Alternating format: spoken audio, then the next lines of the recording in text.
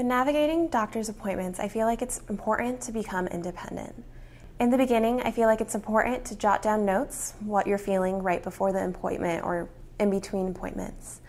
I believe it's important to become independent as soon as you possibly can, because at that point, when you're ready to move away from home, it's important that you're able to completely handle your care. This means being able to arrange doctor's appointments, being able to reorder your medications, being able to remember to take your medications. All of these things are really important before you move away from home. Some good tips I have for remembering to take medications is just having a phone app, and there's a lot of really great apps that'll help you track your medications. Next, I believe keeping a calendar of all of your appointments are super important.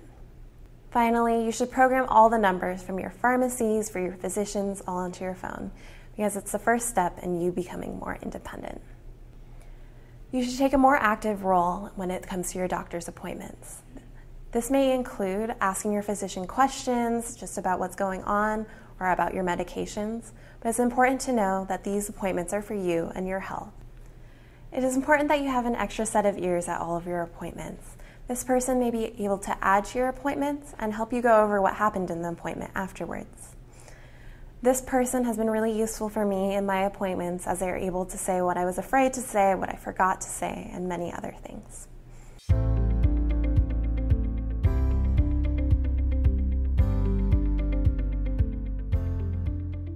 Leaving a pediatric team and going to an adult team can be a very difficult transition. However, it is important to know that this adult team is better equipped to handle adult problems. It may also be useful to use this time as a second opinion, because this physician is a new set of eyes over your medical record.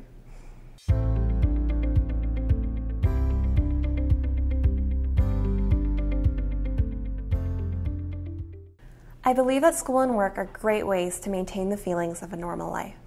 I really recommend going to the disability office and seeing what accommodations you may be eligible for. For me, this has included priority enrollment, extra time on exams, a disability tram to pick me up and drop me off near my classes, and many more things. I feel like it's important that you talk to your professors about your diagnosis.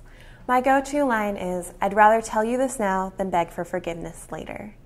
This helps my professor better understand why I may look normal. However, some days I may have a bad pH day and have to take it a little bit more easy. Sometimes it's necessary to talk to your employers because you may need accommodations. In my experience, all of my employers have been really supportive and have given me everything I needed to be successful in the job. Working full-time in a high-energy job may not be feasible for everyone. It is important to listen to your body and learn your limits.